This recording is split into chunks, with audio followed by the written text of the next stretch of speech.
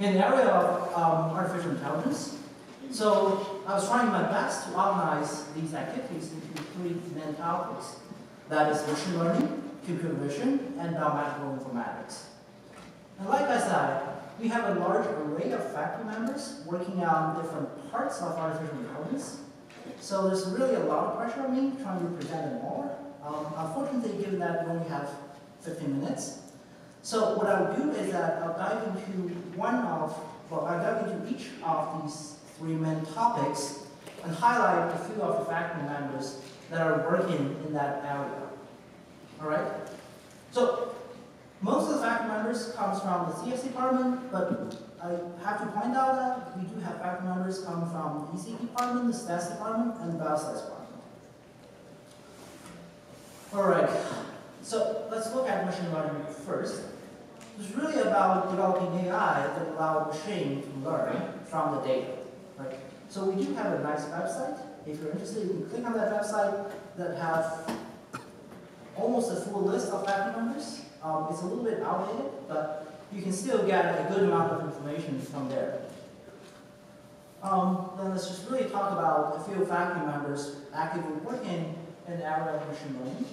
So Yin Li, assistant professor in computer science, his research is sort of very interesting, lies in the intersection between the theoretical machine learning and the sort of practical machine learning.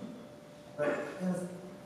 In the theory side, he's interested in sort of analyzing the models, and the sort of more practical side is interested in sort of transfer learning for natural language processing, and also adversarial machine learning. Jerry Zhu, again, senior faculty member from CS department. He's done a lot of interesting work in machine learning, including early work on semi-supervised learning. His current research interest is to understand this very interesting phenomenon called adversarial samples, which are sort of these samples with small perturbation actually change the model behavior. So he's working on sort of developing theories to explain adversarial machine learning that combines control theory and statistical machine learning theory. In addition, he's also interested in sort of personalized education using machine learning. Rob Novak, senior faculty member from EC department. Again, he's been working on machine learning for almost 20 years, with early work on sparse coding, subspace learning, and dictionary learning. Now, his main interest is this concept called active learning. The idea is that how can we allow a machine to learn from a small amount of data with a human in the loop, right? So the key idea is really allow the machine to improve over time by sort of asking human helper some questions to improve this learning process. Dmitry Papadopoulos, I'm not totally sure I pronounced his last name right. So his research, assistant professor in the EC department, his research sort of lies in the machine learning in the system side. So he's interested in machine learning theory, the optimization technique that enable the learning, and the system that underneath all the sort of learning and optimization, right? A few highlight of his project. So the first is through training of very large models, robust training of deep models, and robust perception. New faculty member Yin Li, she isn't here yet, she will be here in the fall semester, new assistant professor at the computer science department. She is interested primarily in deep learning and especially building deep models to learn from a small amount of data and build deep models that can explain itself so that the model can gain trust of the human user. She's also interested in applying deep models for healthcare data and computer vision, or sort of visual data in this case. If you are interested in machine learning, we have a selection of courses that you can actually interact with our faculty members. So if you're interested, I would encourage you to look into the details.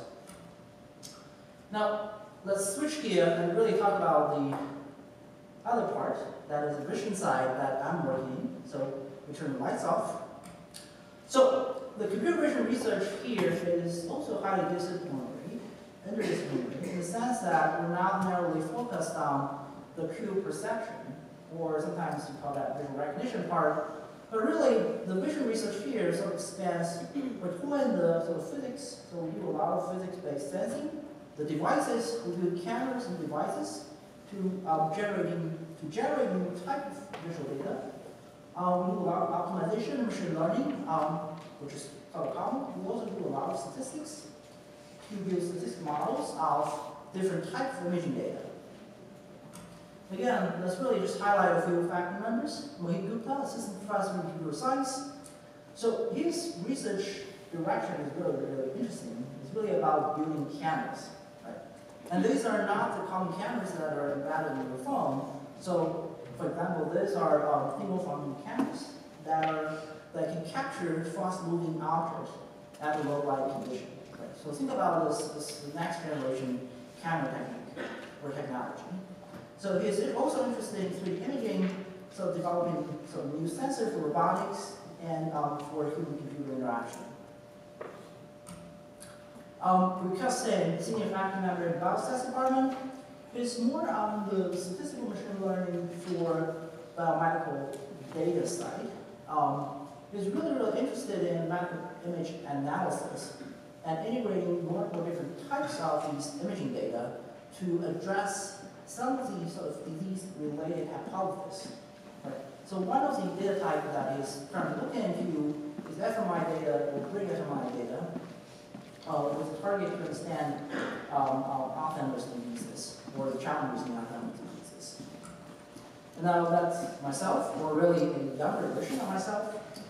So I work on what we call variable computer vision. So my group develops sort of models that look at data that are captured from body-worn devices. It can be a pair of glasses with a camera embedded. It can be a little wristband with multiple cameras embedded. Now the goal is to use these sort of data captured by the body and integrate them with other type of sensor data to understand how what we do in our daily life, to really understand our behavior in our daily life. And then by providing this behavior signal, we can hopefully address many of these sort of challenges in healthcare and biomedical problems. Again, we do have a number of courses covering computer vision, from the some undergrad version of computer vision to grad level of computer vision to a few special topics that sort of focus on different aspects of the visual data. So if you're interested, for the courses are listed on the website. So the last part, I'm going to spend a few more minutes to talk about biomedical informatics. So this is really about applying AI technique to understand a lot of to really address a lot of biomedical applications. So that being said, we do have a lot of different problems that we can consider in this setting. For example, predicting disease risk, right? Or analyzing the electronic health data, or understanding the biological network, understanding the gene sequences. Now the tools being used is also quite diverse, right? Including the machine learning models, deep learning models, power optimization, probabilistic graphic models, non-negative matrix factorization, and so on and so forth. So let me just talk to you about a few the faculty members that are working in this domain, so you can get a sense of what they're working on or what their research interest is. So Tony Buter, my colleague at Biostats department, is very interested in sort of developing machine learning and statistical models to understand biological network, right? Really to characterize the dynamic process underneath the biological network. His recent interest is sort of trying to probe into building machine learning models for drug discovery, right? So you can imagine that you're going to build a model to screen different chemicals and to understand which chemical will be effective to a certain disease, or really to a certain protein in this case. Again, my colleague, Yin Li, senior faculty at the Biostats department, he's interested in developing combinatorial optimization and machine learning for large-scale biological sequence analysis. One of the interesting problems he's currently working on is that if you're given a set of the DNA sequences of the species that are currently alive, can we infer the sequence of their ancestors, or can we really reconstruct the sequence of their ancestor, which is no longer available? Right.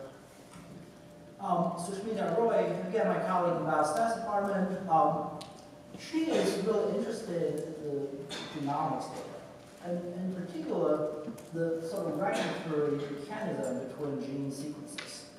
Like, the idea that you have very long gene sequences, and you have a segment of genes that sort of interplay with each other, but they can be quite far away in that sequence. Now, the question is how you can build a model to identify the correlation, not only for the nearby segments, but also for the segments that are really, really far away. All right. So she's currently looking into this matrix factorization method to really understand the interactions in the gene sequences. There's a lot of interesting applications in biology and breast cancer and things like that. Mark Craven, again, senior faculty member in the biostats department. So he's developing and applying some machine learning and natural language processing methods to analyze a lot of interesting data types to predict, primarily on the EHR data, electronic health data, to be able to predict disease risk, to characterize disease progression, or to understand the underlying mechanism of certain diseases. So one of this recent or very recent project is trying to look at how the virus, in fact, to look at the pathway of the virus infection. So it's very complicated, but also quite challenging and interesting. Again, we do have these courses that focus on different aspects of bioinformatics. So I would encourage you to take a look at these courses if you're interested. I think that's going to be the end of my talk. If you're interested in artificial intelligence, I'll be here for a little while. Feel free to talk to me. Thanks.